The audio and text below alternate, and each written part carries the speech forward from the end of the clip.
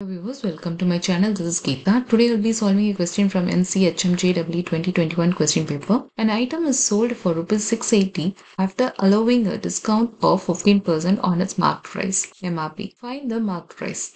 So we have to find the initial price here. So from the first sentence, an item is sold for Rs 680 after allowing a discount of 15%. Mark price is X, then there's a 15% discount on it. So which is 100 minus 15. So which is equals 85. So X times 85% equals 680. So the initial price, which is X, times 85%, there is a discount. So it is 85%.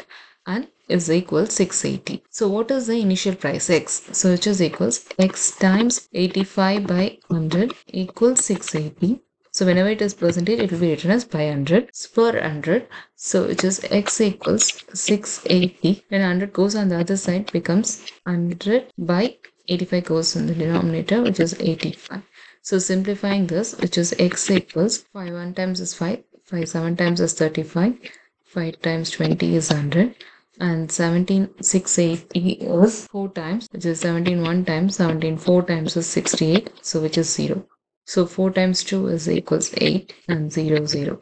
So X equals 800 rupees, which is the initial price, and when applied a discount of 15%, it becomes 680 rupees. So the MRP here is 800 rupees. Thanks for watching. If you have any doubts, please let me know in the comments.